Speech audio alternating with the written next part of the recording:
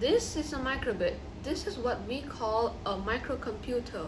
It's basically a computer that can do much more things, and some things that normal computers cannot do. From the front you can see that there is this bar. These are called pins. There's pin 0, 1, 2, 3V and ground.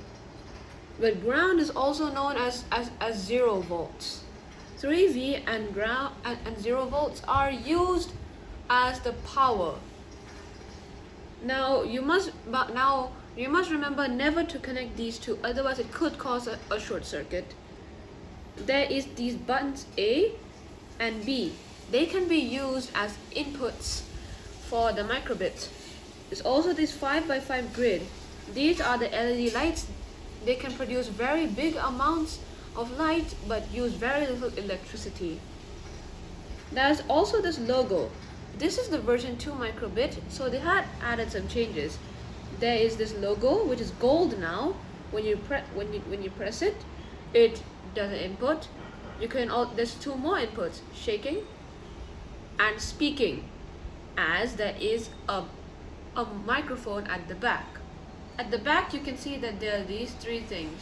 There's a USB to send code into here directly, and to provide power from the computer.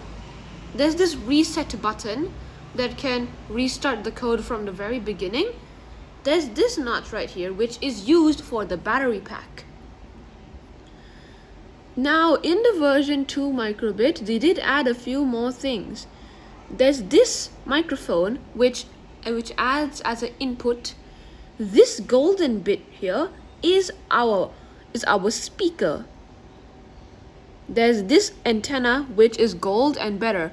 The antenna can be used to send code from the computer into the microbit through Bluetooth connection, or it can be used to send signals to another microbit.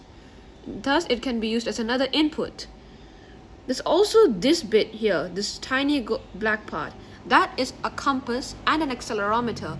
Compass is, it shows where is north, but the accelerometer basically shows how much it is tilted. And it can also be used as an input, such as if it is 90 degrees, then it can be there. If it is 90 degrees, it will do something, and if it is say 45 degrees around this, then it will do something else. The microbit can only do so much. So unlike Arduino and Raspberry Pi to other microcomputers, you need to use an expansion board such as this. An expansion board can only is required so that you can add in, so that you can do other things such as putting a pad or a joystick. These of course need to be connected by various wires.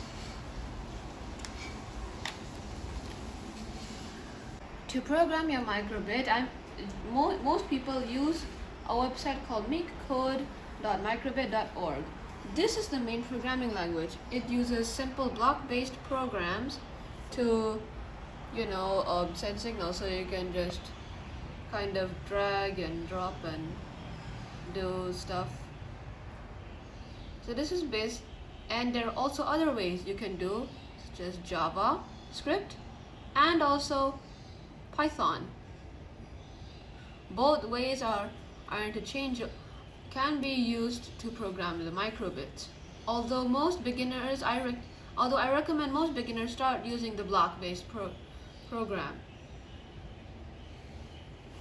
So right now I'm starting to do my code. I'm trying to code. So what I'll do is I'll plug the USB in to the microbit and then insert it into my adapter. Since I'm using a MacBook, I need an adapter. Okay, so there. Now I'm just going to show you how a basic code works. So I'm just going to show this string. Now show string, it's basically going to show a series of text. Now, if you look here, it's a simulator that's basically showing that your code works. Now, yes. Now this is on start, but if you want it to go on forever and forever and forever, you put it into a forever loop. Then it will just continue looping. So what I'm gonna do is you download the hex file. Yes. Now since I'm using a Mac, all I need to do, so basically this is what you do. You find the file in your file explorer or your finder, take that hex file and drag it into the Microbit area. Now it will take some time. Now what it's gonna do, it's gonna copy the code into the Microbit, so that if you want to recycle the code that you used before, you can obviously use it. So let's just give it some time. Now if you see in the Microbit, there's this yellow light that's blinking. This tells you that it is resetting. So now it works. See, it shows code, it shows each letter one at a time. Now, if we wanted to say show a number such as 21, then it will show 2 and 1. However, on single digits, it will just show the number. So let's say we want to show the number 2. We do it again. Okay. We take the hex file and drag it into the Microbit. We just give it some time. Now you can see on the Microbit, it's blinking, the yellow light's blinking. This is just to show that the code is being transferred from here to here. Once it stops blinking, you'll know that it's ready. Let's just give it some time. Hey, it's done. So you can see that the number 2 is shown here.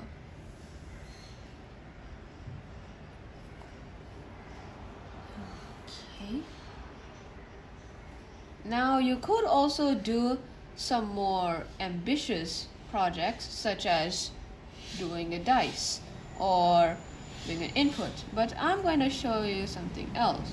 So let's get a forever loop, put an input. Wait, never mind. So let's say you want to do a button A. Now, what do you want to happen? So this is to show a custom LED sequence, but if you wanted to show a similar icon, they give you preset icons. I'm going to show a heart when button A is pressed. So we continue and we keep on repeating the process with the code. Drag and drop. We wait a couple seconds.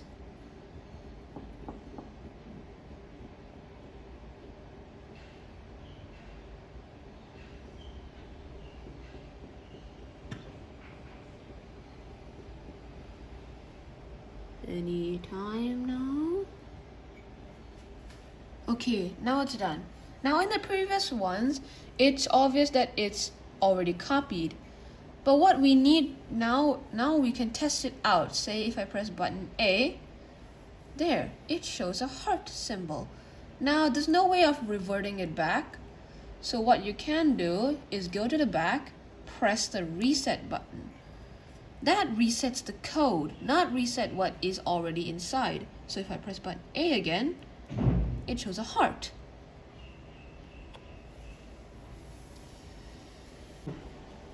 The Microbit that I got is from my starter kit. I'll put a link to where you can buy this starter kit in the description down below.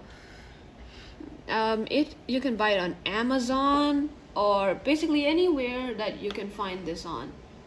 The starter kit is recommended for beginners as it provides all the necessities for you. It provides with pretty much everything: a pad, extension board, expansion board, joysticks, servo motors, LEDs, NeoPixel LED things, and a LCD sensor and a light sensor.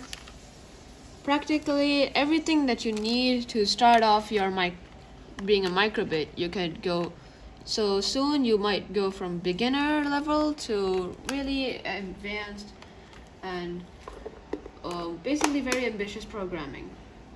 So I hope you enjoyed this video. If you do, please like, share and subscribe. See you in the next episode.